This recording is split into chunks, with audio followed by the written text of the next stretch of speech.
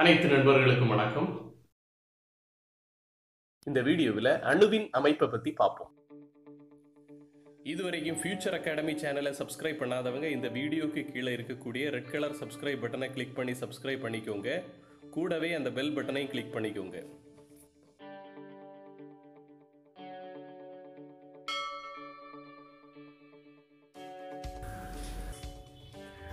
அணுவின் அமைப்பை பற்றி பார்க்கறதுக்கு முதல்ல பொருட்கள்னா என்னன்னு பார்ப்போம். பொருட்கள் என்பவை உலகில் உள்ள ஏதாவது ஒன்றாக இருக்கலாம். அதுக்கு ஒரு குறிப்பிட்ட நிறை இருக்கணும். மேலும் அது ஒரு இடத்தை அடைத்திருக்க வேண்டும். பொருட்கள் பொதுவாக 3 வகைப்படும்: திடப்பொருட்கள், திரவ பொருட்கள், வாயு பொருட்கள். Solid, liquid, case. சாலிடுக்கு எக்ஸாம்பிள் மரம், கல். லிக்விடுக்கு எக்ஸாம்பிள் வாட்டர், பெட்ரோல். கேஸுக்கு எக்ஸாம்பிள் ஏர்ல இருக்கக்கூடிய ஆக்சிஜன், கார்பன் டை ஆக்சைடு. எந்த ஒரு பொருளை எடுத்து உடைத்தாலும் அது சிறிய துகளாக மாறும். எடுத்துக்காட்டாக ஒரு கல்லை எடுத்து உடைக்கிறோம் அப்படின்னா சிறிய கல் துகள்களாக அது மாறும்.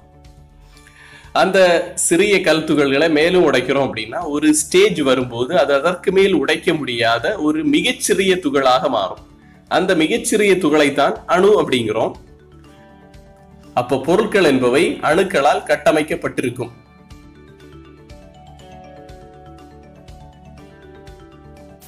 ஜான் டால்டன் அப்படிங்கிற சயின்டிஸ்ட் தான் ஆட்டம், அதாவது அணு என்கிற வார்த்தையை அவருடைய ஃபேமஸ் டால்டன் அட்டாமிக் தியரியில் முதன்முறையாக பயன்படுத்தினார்.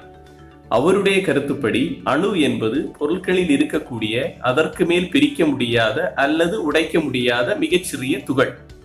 அதாவது ஆட்டம்ஸ் ஆர் இன்டிவைசபிள் பார்ட்டிகிள். ஆனால் அவருக்கு பின் வந்த சயின்டிஸ்டுகள் அணுவை உடைக்க முடியும் அல்லது பகுக்க முடியும் என நிரூபித்தார்கள்.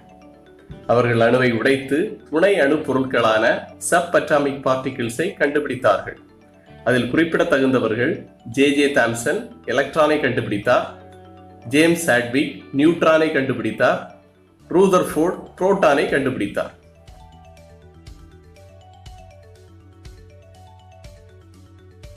பொதுவாக ஒரு அணுவின் அமைப்பு எப்படி இருக்கும்னா, அணுவின் மையத்தில் அணுக்கரு இருக்கும், அதாவது நியூக்ளியஸ்.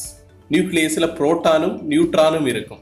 புரோட்டான் அப்படிங்கிறது பாசிட்டிவ்லி சார்ஜ்டு பார்ட்டிகிள், அதாவது நேர்மின் சுமையுடைய துகள்.